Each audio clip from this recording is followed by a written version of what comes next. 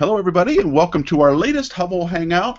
My name is Tony Darnell. I work at the Space Telescope Science Institute, and today we have a really interesting and I think really unique hangout planned for you today because we're going to be talking about modeling the universe using 3D printers, and we've got people using Hubble data and other astronomical data sources to create these really cool objects from 3D printers, and they're using them for all kinds of different things.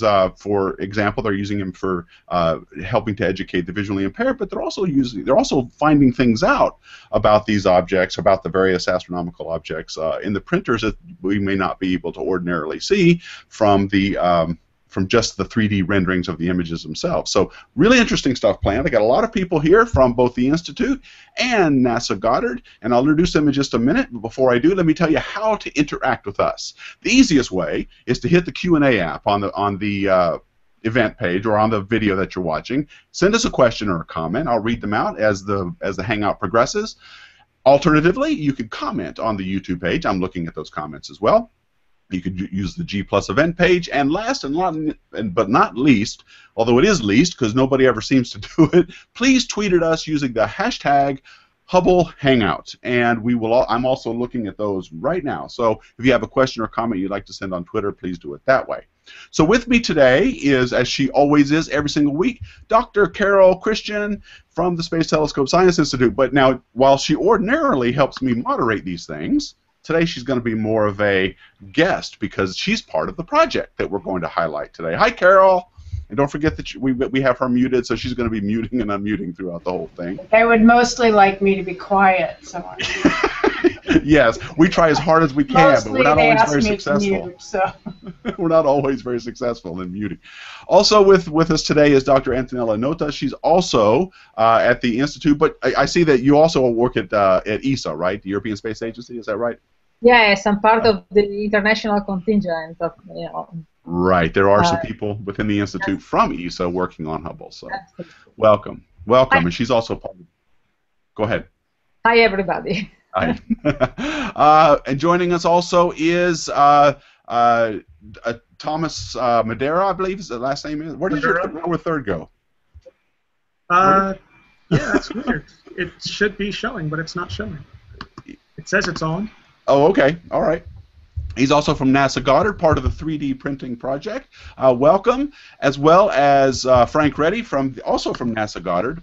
He's a science writer, and I should mention Tom is also an astrophysicist. It's not up there on his lower third, but it is up on his lower third, but his lower third's not up. So anyway, welcome, guys.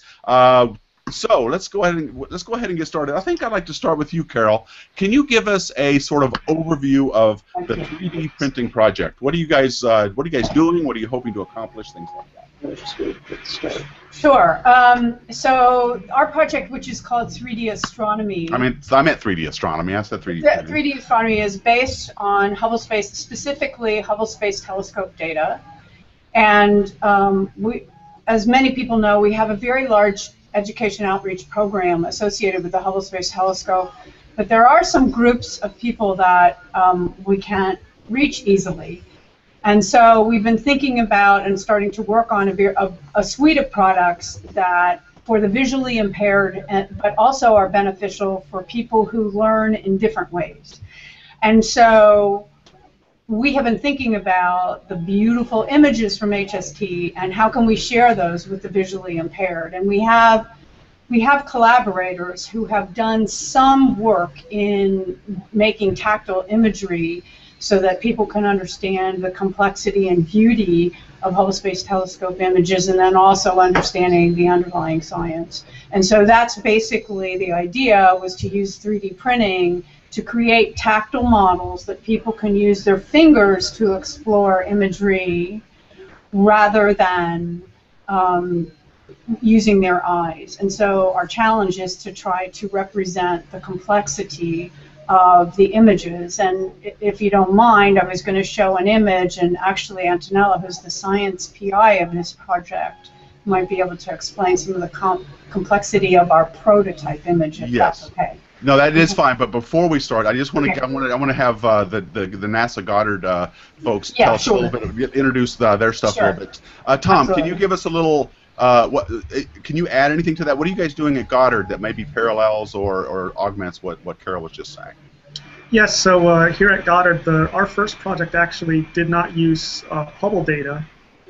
We used data from the Very Large Telescope in Chile, and the thing that we modeled was the Eta Carina Homunculus Nebula, and this is just a 3D print model of that, and we had a press release come out. But we also are working on some HST data, but that is some work in progress at the moment.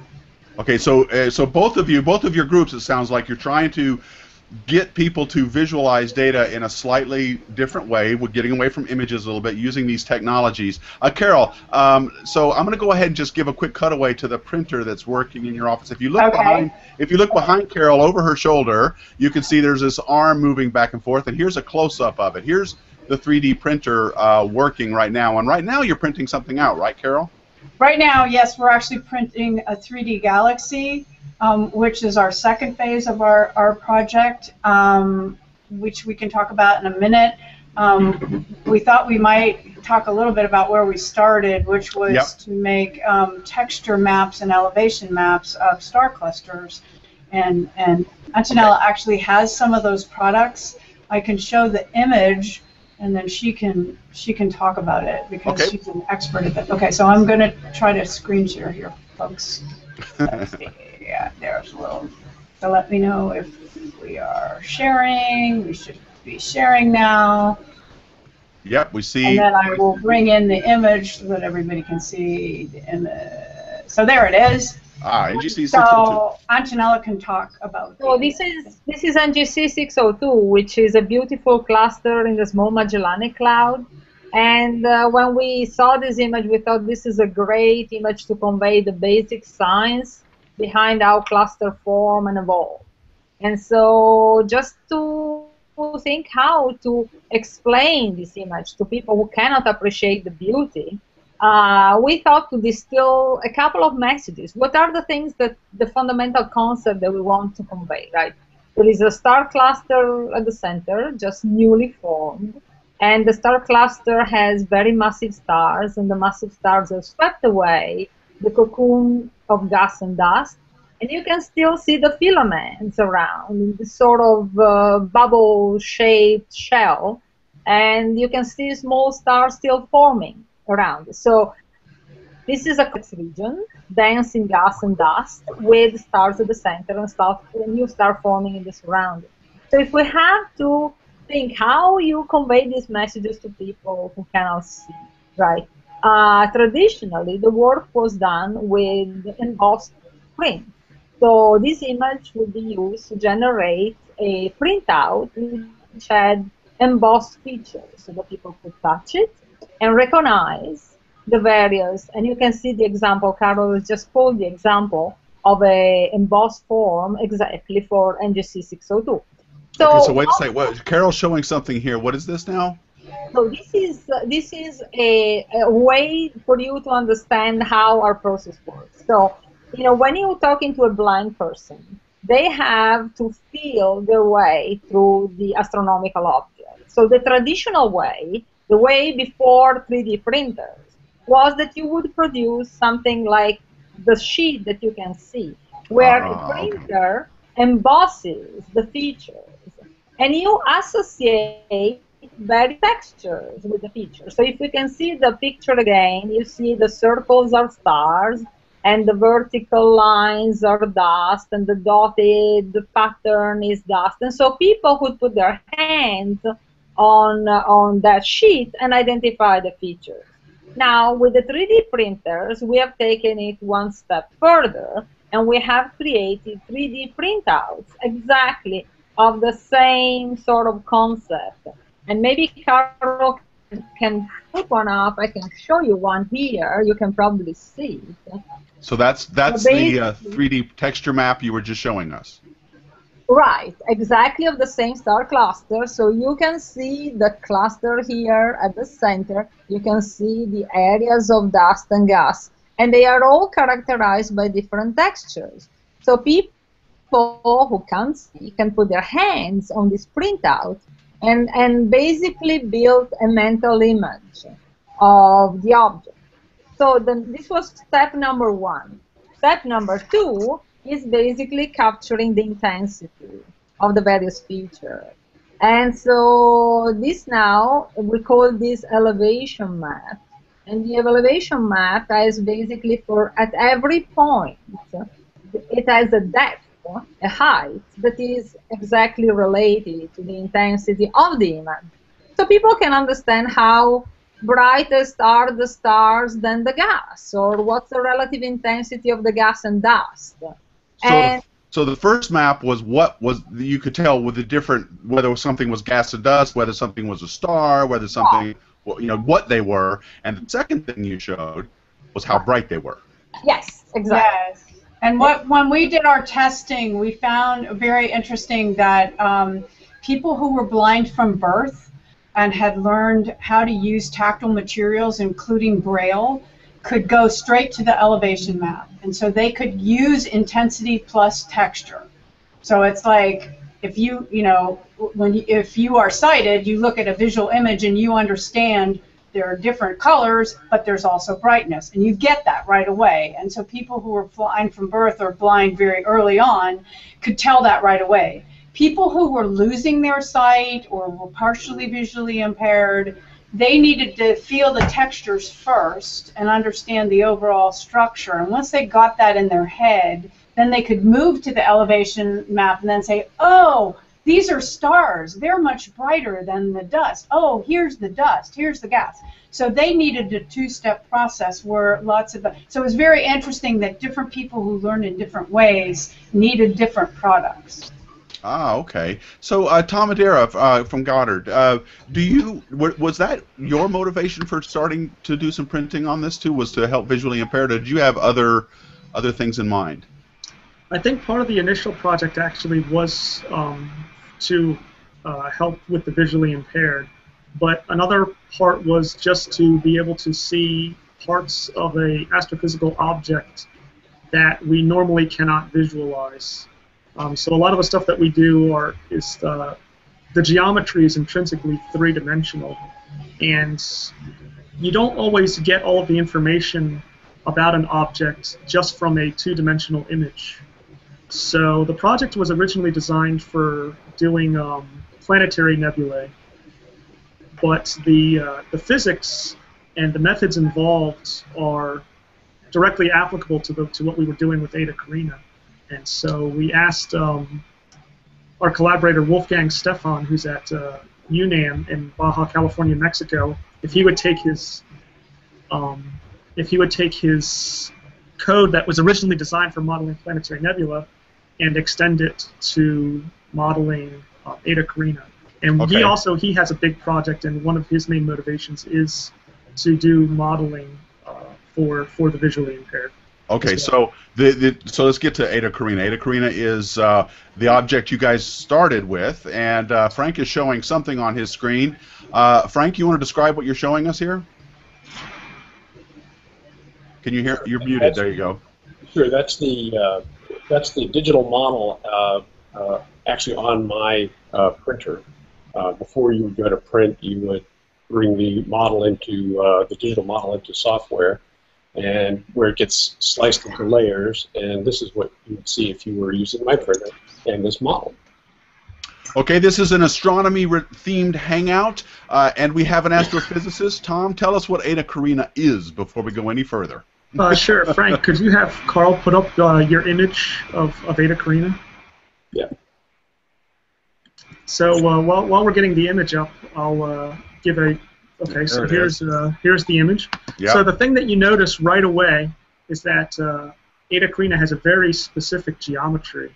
It's a bipolar nebula, and what makes Eta Carina special is it's one of the most evolved and most massive stars in our galaxy, and it's also relatively close, and it's very bright, which means that we can study it in great detail. And in the mid-1800s, Eta Carina had a very powerful outburst. It was almost as powerful as a supernova explosion. Before then, everyone thought it was just a normal regular star in the sky, and actually you could barely even see it with the naked eye. But then it had this eruption, and it became the second brightest non-solar system object in the sky. And it was during this time that it ejected all of this material that forms this nebula. But it was not a supernova. No, it was not a supernova. That's what makes Eta Carina so fascinating, is that, well, now we know that it's actually two stars. We know now that at the very, very center of this nebula are two very massive stars. And the total mass of this system is about 120 times the mass of our sun. And the brightness of this thing is about 5 million times the brightness of our sun. But again, what's amazing is it ejected this gigantic nebula, and the mass in the nebula itself is at least probably between 10 and 40 solar masses, or 40 times the mass of our sun. But wow. the star wasn't destroyed in this explosion, and we have no idea how this is possible. Whether it was an explosion from a single star, or whether two stars collided, or whether two stars merged together.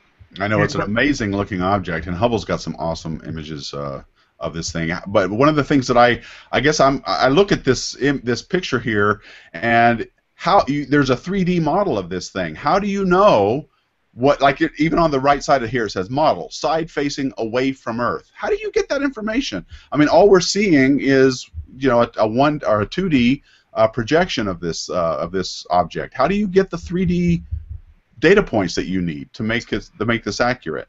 Yeah, so this was part of a very intense observing program, and like I said, it was done with a telescope. And so Eta Carina is in a constellation in the southern sky. So unfortunately, you can't see it from the northern sky. Good, so we had to use a telescope in Chile, and we used an instrument that is called X-shooter, and it's a spectrograph. So the light passes through a slit, and it disperses that light, and that gives us not only spatial information along one dimension of the slit, but it also gives us velocity information. And what we did is we used this instrument to map the entire homunculus nebula, and we used a very specific emission line. We didn't do this in optical light, so the image that is being displayed is a Hubble image, so it's optical, but we used emission from hydrogen that's emitted in near infrared wavelengths. And the thing that's good about the near infrared is that allows us to see essentially almost see through the nebula, and we can actually see the back side of that lobe that's pointing away from us, and we can get information about the structure that's expanding away from us. Awesome. And based on when we get all of this data and then we model it, we can construct our 3D model. Great. Okay. So, Carol, you guys said that you guys started with these texture maps and these luminosity maps with that one star forming region that we just saw. Has that been used in classrooms yet, or what's the plan? You're muted, unfortunately. Thank you. So our strategy has been to use the first cluster NGC 602 to test it. Actually, we decided to test it with some small focus groups who were visually impaired at different levels and who have some or sometimes even no experience with tactile materials, and also had a range of education. And the reason was that we wanted to get a wide diversity of user to refine the textures. And we actually had to refine the textures several times, because what we thought were good textures and what we thought were good textures on the paper, the swell form paper, which has the raised surface, which we talked about first, it worked for the paper, but it didn't really work for the 3D print, so we had to modify that. And also, the people who gave us feedback, traditionally, a lot of tactile stuff is done with like straight lines and slanted lines and dots and stuff like that. And so we had to make sure that we could distinguish the stars from other dotted surfaces, and then the users wanted us to do something that was evocative of dust or gas. So we had to think about textures. So it's taken us a while to refine the texture. So we didn't think we should take it to the classroom before. I mean, there's no point in taking a product to a classroom when you're not really sure that the product even works. Right. So we're trying to do proof of concept, and then what we're going to do is we're going to create a process so that we can basically manufacture elevation maps and texture maps for many Hubble images. So we'll have a library of those and people can print those. And then the next step is actually what is being printed now is that we also have a galaxy project, and we have these, we're making 3D models of galaxies now, and they are also textured using our preferred textures. There are star clusters, there's gas and dust. Point it just a little bit more towards your window so we can get the light from your window. Angle it like that. My only desk lamp is on the printer. No, that's good. That's better. Is that Yeah, better? but now kind of angle it toward. There you go. Perfect. Okay, good. Oh no, that's good. I just wanted to be able. Okay, I wanted people to be able. It was saturated there. Yeah, I know. Yeah. Hey, I can show you the black one, which is even worse. So those are galaxies. Those are galaxies. So these are galaxies, and I have to agree with our Goddard colleagues that we are doing this for the visually impaired to convey science and all this stuff. But when you print this stuff and you start looking at it, you're like, oh. So we're learning things as well, and I think Thomas and Frank have verbalized that as well, is that you start printing these things and you start learning things about the astronomical object as well, which you didn't, like, oh, well, that's interesting. So yeah, that's a good point. We knew in our heads that it had wide applicability, not just for the visually impaired, but it really, even scientists can learn something by printing something in 3D. Oh, great. Well, Frank, I promise I'm going to get you into this in just a sec. But I want to reinforce a little bit of what Carol the point she just made with Tom. Tom, apparently, I think there were things you learned about Adakar that you didn't know by just looking. Once you had the printouts, is that correct? There was actually some scientific insight from printing these things out. Yes, so here I'll use this, our biggest print model of the nebula, and it's wow. It's color coded for a reason. So the red lobe is the lobe that is pointing away from the Earth, so it's the lobe that's receding, and the blue lobe red shifting away, sort of, right? Yes, exactly right. And then the blue lobe is the lobe that's in the foreground of the HST image, so it's the lobe that's coming towards us. And we actually discovered some new features that were previously unknown to exist in the Adakar Nebula. The first are these protrusions that you see jutting out of the lobes. There's one from the bottom blue lobe and one from the top lobe. And then there are these. Hopefully they'll show up well on the webcam, but there are these trenches. Yeah, we can see them. Yeah. There's one on the foreground lobe, and there's one on the receding lobe. And what's interesting is that. And those are real. Those are real. Yes, these are real physical features in the nebula itself, and some really interesting things. So, for instance, the protrusions are not visible, or at least they're not clearly apparent in, for instance, the Hubble image. But you see them in this molecular hydrogen line that we observed, and then also the trenches. You can see one in the bottom of the bottom lobe in the Hubble image, but the one on the far side of the lobe, on this lobe that's pointing away from us, we did not know that existed until we did the 3D modeling. Okay.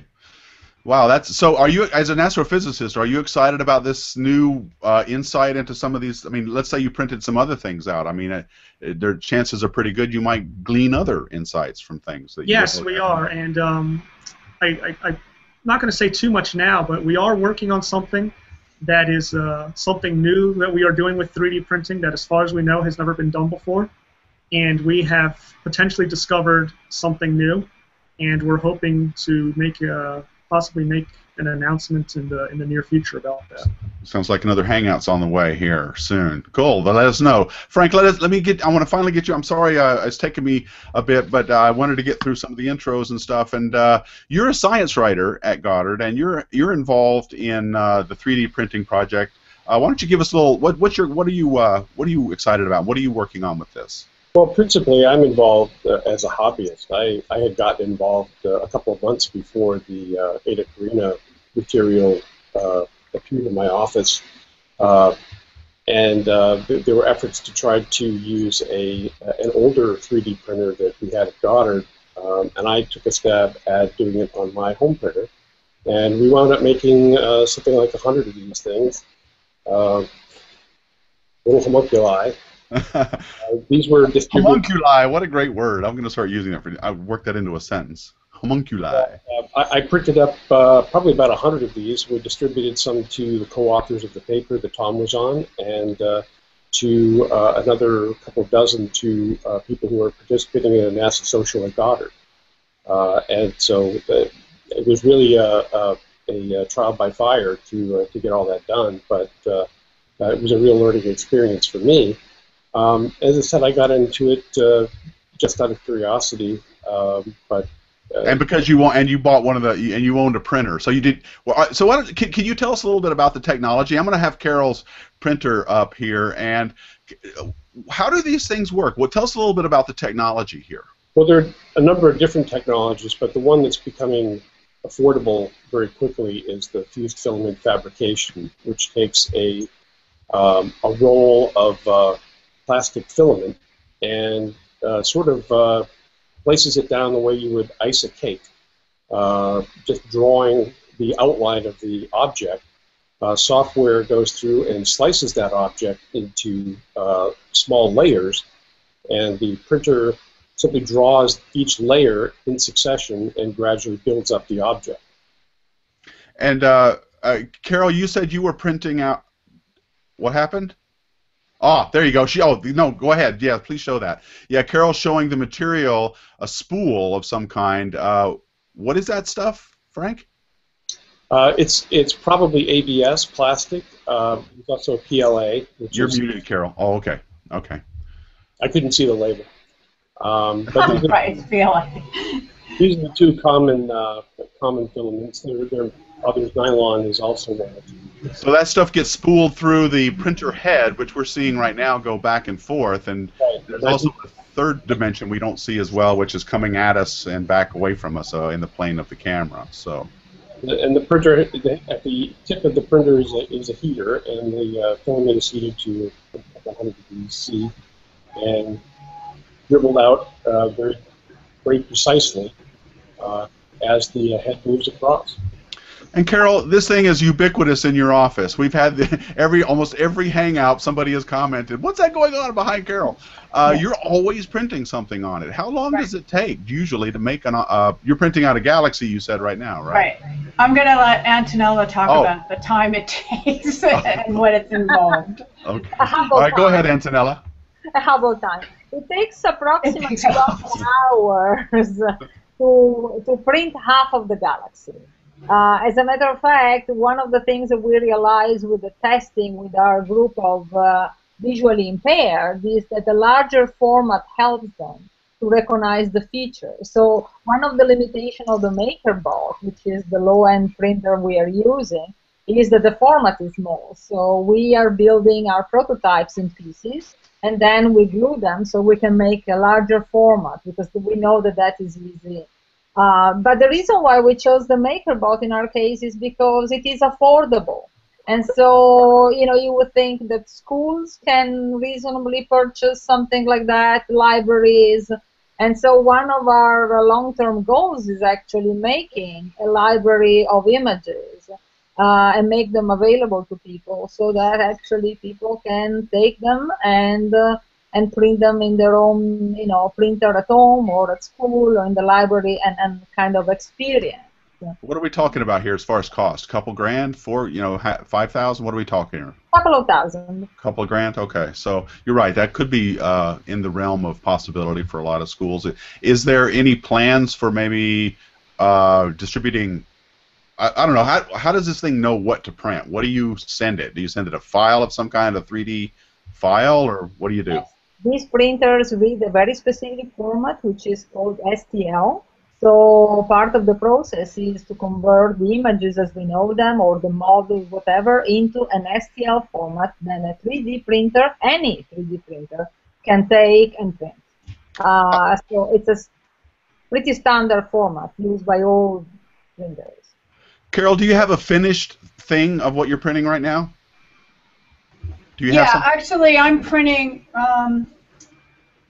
Yes, we have two test galaxies, 3344 and 1566, I think. And the black one that I have here, we are printing a purple version of that one. And then we have a programmer who's working on some more of the galaxies and the interface, and we're going to start printing more of those. I actually want to have the texture and elevation map of this galaxy as well, so that we have the three products, so that we can test the three products and see whether people prefer just this, or whether they would like to use the other ones to kind of teach themselves about the science. So we're thinking about what are the different formats that work with what kind of users best. Wow, this is like totally cutting edge stuff here. So Frank, when you did your initial printing, what did you print out? Did you print out astronomy things, or was it something? What else did you print? My initial efforts were to print spare parts or replacement parts for my kitchen drawers. So you definitely being practical. Those were expensive parts, though, weren't they? They're non-existent. You can't buy them anywhere because the furniture is so old. So. Oh, okay. So for irreplaceable parts, you can't just go to Lowe's and get them. You print them out yourself. So I know that the primary focus, educationally at least, is for the visually impaired. But for someone, for those of us who can see these models, one of the things that strikes me is it would be really cool if we could do different colors. Is that possible, Frank? Oh, absolutely. Different colors in the same print. Yeah. Is that possible? So what do you do? Switch out the spool, or what do you do?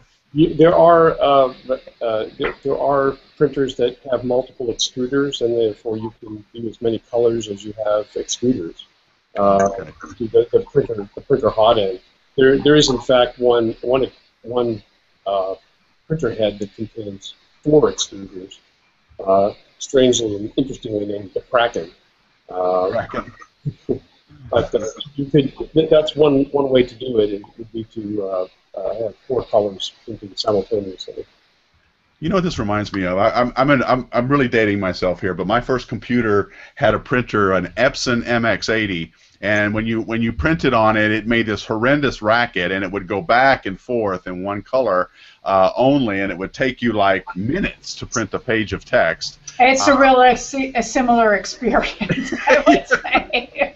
So when I look at this thing go, I have to say I'm kind of reminded of those days where we've got this dot matrix printer going back and forth, and then Frank was just telling us about the Kraken, which has color. And I don't know if you remember when color came out, Carol, but it was a big deal. So this is kind of like mimicking that sort of technology curve, at least in my mind. That's what I'm. So happily, it will only get better from here. That's what I Yes, hear. and like printers today are, although printers more or less now are kind of obsolete. I don't think we use them very much anymore. So I don't. I only own a printer because I sometimes have to print, but very rarely. Okay, so I want to talk a little bit about the going from data to the printer. I'm not quite sure the best person to ask, but I'm thinking Carol, but maybe it's Frank. You got data, or maybe it's even Tom, and I'm just going to let one of you, or Antonella, I'll let you just chime in if you know this. It's actually, for our group, it's Antonella. It's Antonella. Okay, yes, good. She trained a student to do this, too, and she's training a programmer now, so she... Thank you, Carol. Okay, good. So, Antonella, you've got some data from Hubble, whether it is an image with intensities or maybe spectra with velocities. How do you go from that to something that the printer needs? How hard is that? Something similar to what Tom did for Itacar. Basically, you build the data cube, or you try to build a data cube. You put all the information that you have. And for example, for NGC 602, we did quite a lot of literature search to see what was published about where the various features in the cluster are spatially located, to try to understand, what is the true 3D structure of that object. So this is work in progress because it's not simple, and it's a combination of astrophysics, things that we can measure from the images. We can measure the position of the stars. We can measure the thickness of the filaments, their intensity. We also know where they're spatially located, like the gas is towards the back end of the bubble, the dust is at the front end. But some, when you want to put a visual representation out, some is also guesswork. Uh-oh, I think we're... Overlap. Can you hear me? Still? Okay, so you cut out there toward the very... Yeah, you cut out just a little bit toward... So it's Hello? Are you there? Can you hear me still? Can you... Yes, we can hear you now. You dropped out just a little bit there. Okay, so it's Carol's showing 6... Right, it's an overlap between what is data, data that we have from the image, measurement from the image, data from the literature, and some guesswork in trying to put it all together. And our goal also for NGC 602 is to try to do a 3D model of the nebula, and we'll get there, exactly like Tom did for Itacar. Okay, so Tom, do you have anything you'd like to add to that as far as the difficulty level of going from data to a printout? Yes, I would say that part of the issue, at least that we learned, was you can generate a 3D model that looks good on a computer screen, but that doesn't necessarily mean that you can 3D print it. And there was a bit of a steep learning curve to learn what is necessary in order to have a successful print. But we've been playing around with different software, and some of it's even freely available online. One piece of software that we've started using is called Blender, and that allows you to do some very fine adjustments to the 3D mesh, or which defines the geometry of your object. And it allows you to make some very nice, intricate changes to your mesh. Like, for instance, if one of the problems is your object has to be watertight, which means, for instance, if you took your model and you dipped it in water, you don't want the water to drain out or to get in, and so you have to make sure that your model doesn't have any obvious holes in it. And there are some other details that you have to check to make sure that your model will print. But that was the largest thing. And then also just the intricacies with the printers themselves. They can be fickle from time to time. And I'm sure that Tom agrees that there must be, there a lot of custom-made software goes into putting all together. You cannot just do this using off-the-shelf products. That's what I was going to ask. So you had to write some code to do this, right?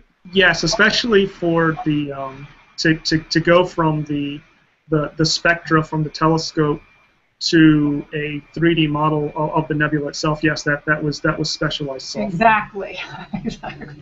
Well, what about availability? What if I go out and I spend some money and I buy a printer, but I want to do this too? Can I get that software, or are you guys going to make it available to people, or is it something that one has to do themselves? Actually, yes. So Wolfgang Stefan, who was again the first author on the Itacar 3D modeling paper, his software is called Shape. And it is publicly available. It is freely available, but I don't think he's still working on putting, I think, the 3D capabilities in. So, as Antonella was saying, you have to have a special file format usually for these printers. That's called an STL file. And I think the current version of Shape doesn't have the capability to output that file. But from what I understand, a new version that will be coming out will. And one of the other things that we've done, especially for the Ada car, is in the meantime we've at least been trying to make the STL files available to the public. So if they want to print their own model on their own 3D printer, or there are even companies now where you can give them a file and they will 3D print it for you if you can't afford or have your own 3D printer. So yes, so the goal is to try and make this as available as we can to the public, so that they can play with it themselves. Great. Okay, Frank, can you? I was gonna before you asked Frank a question, I was just gonna say that it's somewhat similar, like with our visualization people here, when we are working on a press release and we have one of our animators start to work with somebody. The scientist has the data, and then there has to be some translation before it goes into some program like Maya or some other visualization. So that step still requires, artistry and science and all that. So that step isn't quite, you just can't take, and because, that's why we do the science, is because when you take an image, you analyze it and you measure it and all that, and then you take those measurements and you put them into another file format, manipulate it, and end up with a 3D visualization or a 3D print. So that's where the science is. So there's a lot of work in getting the science right before you even decide to translate it into something you can manipulate on a computer or in a printer. Yeah, and I was particularly fascinated when Tom said that they found features in Ada car that they didn't see really, or they didn't even know they were there until they printed them out. One of the and that's why I asked, is it real? And I guess that whole step of going from the data translation to the printer file could be a big source of error. But it sounds like everybody's being, they got a pretty good plan for doing that translation. And I don't know. I think this is amazing. Frank, can I just ask you real quick? Are all printers more or less the same in terms of how they work for input? Like if I made a file for the MakerBot, would it work on some other brand of printer? In principle, there are certainly what goes to the printer is material called G-code after it comes out of the slicing tool. That could be used by different printers. It depends on. But there are specific commands that might be specific to the printer. The STL format that Tom mentioned earlier is about as universal an input as there is. Good. So that is the 21st century of a parallel printer then. Remember when you could get parallel and serial printer? Anyway, never mind. Well, the point about costs, I will say that the printer I own is under $500, and their costs are actually Oh, okay, great. So, who's got some stuff to show us? I mean, we've seen some stuff from Carol. Tom, you showed us some of the homunculi, or at least one of them. Do you have any other things handy you could show us? Any other models? At the moment, unfortunately, I do not. I just have some smaller homunculi, and these were done. That word, I'm sorry, it cracks me up. These were done on Frank's home $500 printer, and they actually are quite good. I'm actually really impressed with the quality that you can get out of a $500 printer. Especially. How long did those take to make, roughly, Frank? I believe an hour for the smaller ones and 2 hours each for the larger ones. So we've done it. So we've been at this for an hour. Here's the progress on our MakerBot that you've seen over the course of 45 minutes. It'll be going quite a while. And once you get it out, though, Carol, don't you have to do something else to it after it's done? Do you have to cut stuff away, or? On these particular ones, so the ones that we showed you, which were the texture map and the elevation map, which Antonella has, the elevation or the texture is on a platform, so that you can handle it. So we print a couple millimeters thick platform, and then the texture is on top of that. Okay. In the case of the 3D objects, the way it works, and if you look really carefully, off to the right of the thing that's being printed, you'll see that it's kind of this purpley reddish material.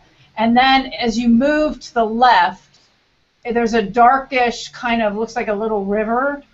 That is actually very thin, a very thin material. So the stuff on the far right is a millimeter or two thick, and then the stuff that's that little river, which is around the contour that you see being printed, that little darkish region is very thin. It's like a thread thick. And so what happens when this object is finished is that part will be cracked off. And then if you're really, ADD, then what you'll do is you'll polish the edges. But in order to make the 3D object, we have to stabilize it somehow. So most of the models that I've either pulled off the web or that we've created, we have to create some kind of platform to support the object, especially if it's complicated. Like there's this toy HST model, and a couple of the pieces have additional supports that you have to break off and polish because of the way the printer works. Some of the other technology printers don't require that kind of support because it's like a gel or a powder or something, and it works in a different way. But these extrusion printers that go back and forth and they lay down material, you can't kind of lay down material in space. So you need some kind of a platform that will hold the material. So we're just breaking off the outer edges of the galaxies to make them usable objects. So when you made the Hubble model, did you take it and you made it in pieces and then glued it together, or? Well, I originally had downloaded the kit, which is a whole bunch of little connected pieces, and it doesn't work very well. Oh, and I even scaled it up a couple times. I recently printed out the individual, which it is on the MakerBot webpage. I did the individual pieces, and some of the pieces I had to do a couple times, like the antenna and I was doing it for because somebody asked me, can we print these and are they reasonable toys? And it's difficult because sometimes the thread just starts making spaghetti because it's not adhering or it's not enough of a surface. But the main body of the telescope was fine. Yeah. Well, I know one thing. When I was a kid, I used to love to make models, and of course, all the models I made were rockets of Saturn V and Gemini and things like that. But but now I don't have time to make any of that stuff. So if I had one of these, I'd just be a lazy man. I'd be printing out rockets and stuff on mine if I had one. I already know that's what I'd do. If I could, I'd like to elaborate a little further on what Carol was saying. Sure. So one of the printer that we just got here at Goddard for our projects, and which is available. It's just a consumer grade MakerBot. Is one of the ones that Frank discussed, where it has two extruders, so two nozzles. And one of the things you can do for really complicated prints, and we're doing now, is instead of doing like what Carol does. So if I'm correct, it looks like Carol has a single nozzle on her printer, but they have what's called a HIPS filament, and what that is it's a special type of plastic that is dissolvable. And so what you can do is when you're printing these complicated structures, like Carol said, you have to have support for them. You have to have something for the plastic to attach to. And you can print, so what it'll do is it'll print this HIPS support, and then the plastic will adhere to it.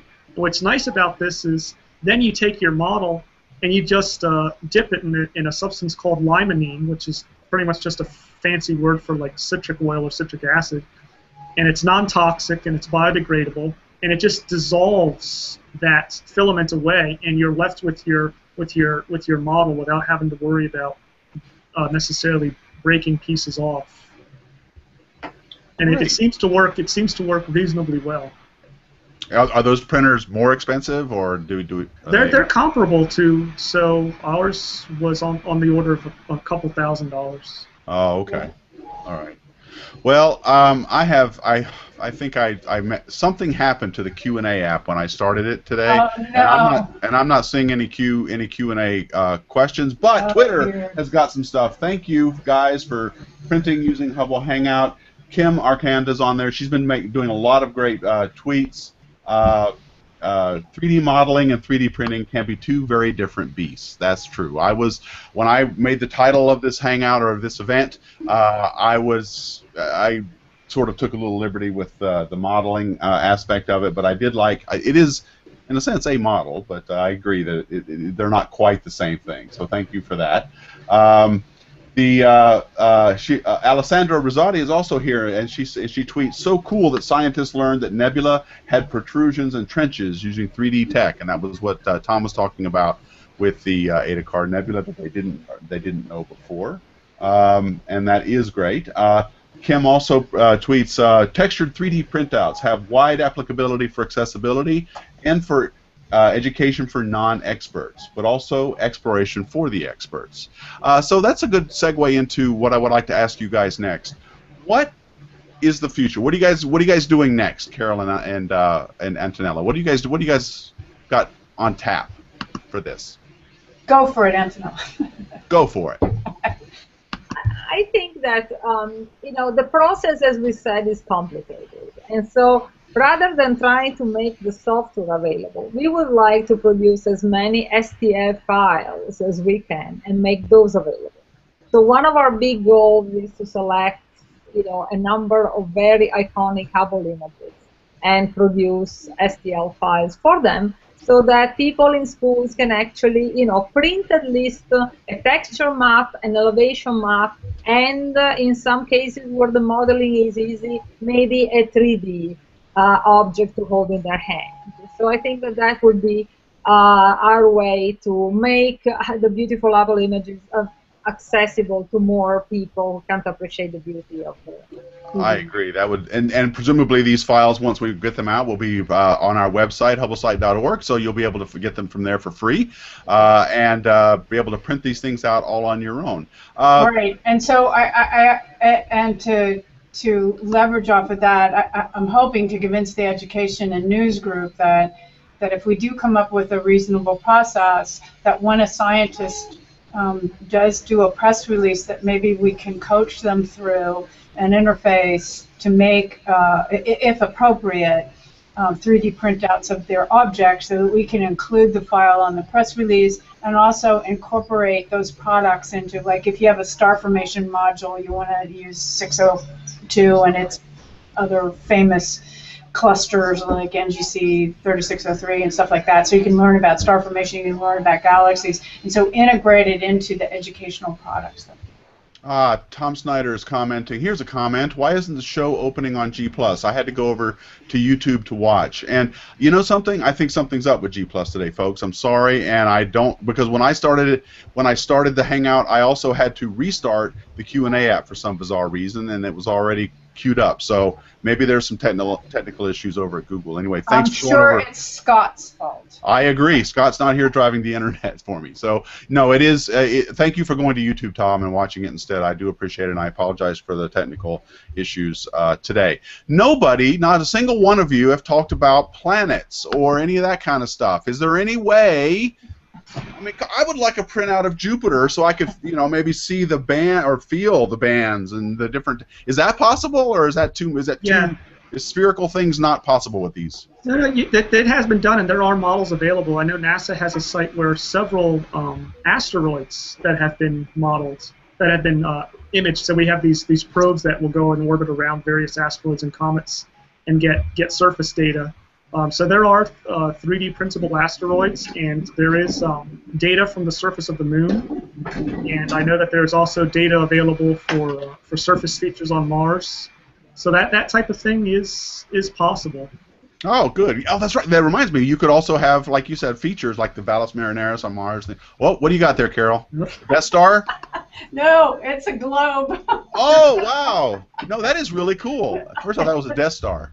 Oh, well, okay. No, hold that up. Hold it still. Hold it still. What is that? So that is a... Well, you asked if spherical is possible. This is, again, on the MakerBot page. Okay. Okay. It has all kinds of stuff. Those are like on the demo. Yeah, I can show you our bracelets, too, but anyway. Those guys know about bracelets because it's one of the test things that comes in the it's a test module. So we love the bracelets. We have bracelets in all different colors. Yeah, I remember when you first got that printer, everybody had one. Of course, I never got one, but All right. Okay. Another Q&A on Kaylee Staxi. Oh, I'm sorry if I pronounced that wrong. What are you guys looking forward to seeing printed on the International Space Station? Anybody want to try that? I'd love to see a homunculus printed in 0G. You and your homunculi. Yes. By the way, if anyone's curious, homunculus means little man. That's what that's the translation. Because when you looked at it first through a telescope, we didn't have as great optics back then, so it kind of looked like the Pillsbury Doughboy. Oh, that's what it means. I thought it meant something really big, like, boy, that thing is homunculus, but I guess not. Okay.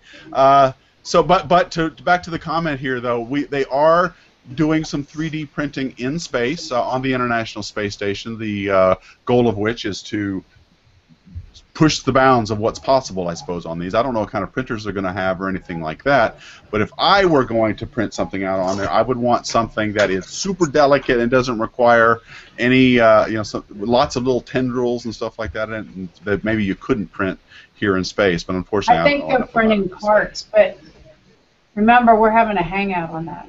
Well, I was hoping you would plug that. Yeah, we are having a hangout with those We guys. are. In the future, we have a hangout plan with the Made in Space guys. So that will be coming up in a couple of weeks. So stay tuned for that, guys. Okay, one more comment on Twitter. Alessandra Rosati is also tweeting, really cool to know that the Hubble telescope is working with people who are visually impaired using 3D technology. And with that, I am going to say, yes, I agree. It is really cool, and it is only the beginning, as everybody here in this panel has pointed out. I want to thank you all for joining us. Thank you. Thanks to Tom Madura, Frank Reddy, Antonella Nota, and Carol Christian. I'm driving the internet, guys, which is why you're seeing all these clickies going by really fast, because I just click on stuff. I don't pay attention. Next week is our Hubble Hangout. Will feature not Hubble, but the James Webb Space Telescope. We will be talking with members of Northrop Grumman team and NASA Goddard to give an update on the James Webb Space Telescope and the deployment test that has recently happened, so we hope you guys will check in with us there. Thank you all for commenting, and I'm sorry about the technical difficulties on Google+, but I thank you for your patience. And as always, thank you for watching, and keep looking up. Thank you.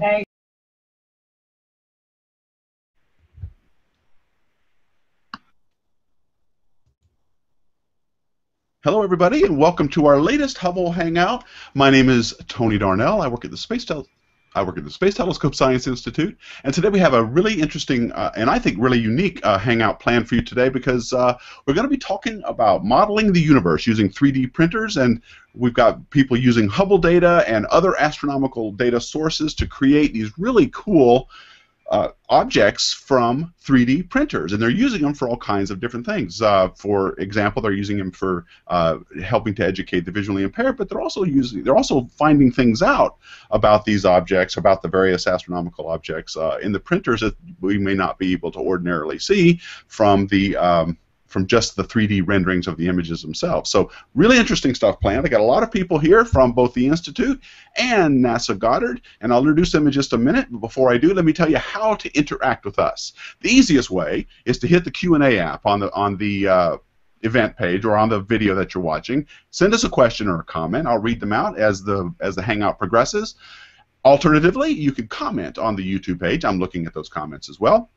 You could use the G+ event page, and last but not least, although it is least because nobody ever seems to do it, please tweet at us using the hashtag Hubble Hangout, and I'm also looking at those right now. So if you have a question or comment you'd like to send on Twitter, please do it that way. So with me today is, as she always is every single week, To explain some of the complexity of our prototype image, if that's okay. No, that is fine. But before we start, I just want to I want to have the NASA Goddard folks tell us a little bit, introduce their stuff a little bit. Tom, Absolutely. can you give us a little? Can you add anything to that? What are you guys doing at Goddard that maybe parallels or augments what Carol was just saying? Yes. So here at Goddard, our first project actually did not use Hubble data. We used data from the Very Large Telescope in Chile. And the thing that we modeled was the Eta Carina homunculus nebula, and this is just a 3D print model of that, and we had a press release come out. But we also are working on some some HST data, but that is some work in progress at the moment. Okay, so both of your groups, it sounds like you're trying to get people to visualize data in a slightly different way. We're getting away from images a little bit using these technologies. Carol, so I'm going to go ahead and just give a quick cutaway to the printer that's working in your office. If you look behind Carol over her shoulder, you can see there's this arm moving back and forth, and here's a close-up of it. Here's the 3D printer working right now, and right now you're printing something out, right, Carol?